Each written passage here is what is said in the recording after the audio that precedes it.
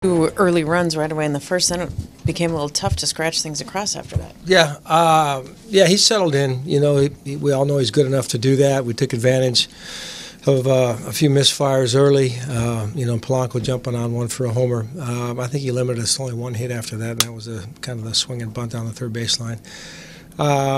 So we didn't generate much until put another run up, a couple runs up late.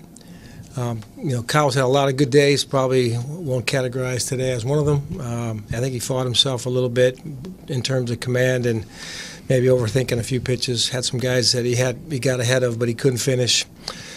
And the home runs. The 3-1 homer, and then Anderson was cheating on one inside and he got it. And then Engel, that was the one I'm sure he'd like to have back because I think he had him set up for something towards the dirt, but he got too much to the plate. So those were the big hits of the game. And that fifth inning for Gibson just couldn't find a way out? A little bit of everything that inning, threw a lot of pitches. I think it was close to 40, if I'm not mistaken. So, yeah, we're trying to give him a chance best we could to try to get through it.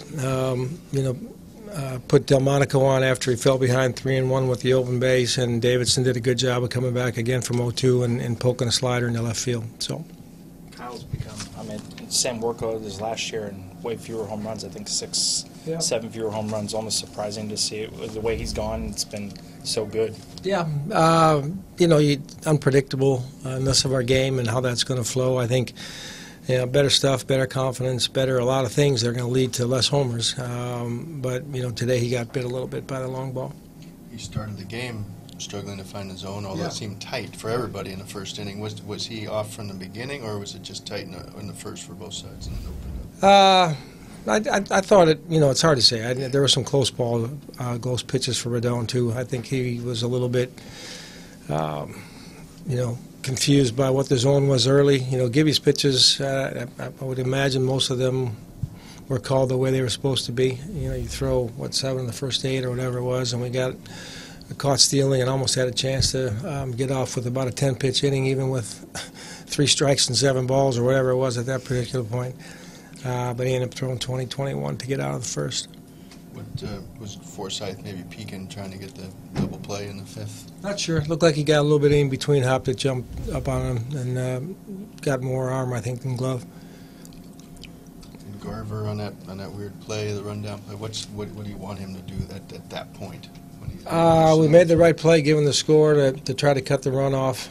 Double play possibly, but I didn't want to give up the point there.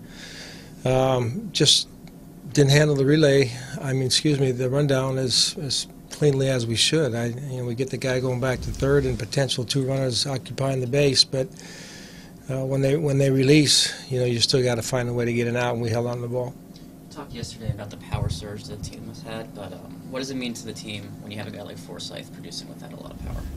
Well, we talked about it in Minnesota. I think that today's game, the power and the strikeout combination that seems to be prevalent across the board. But I think every team, every manager, every lineup can use guys that can take good at-bats and get you 2-out hits and fight with 2 strikes and those type of things. He's done a nice job of that so far.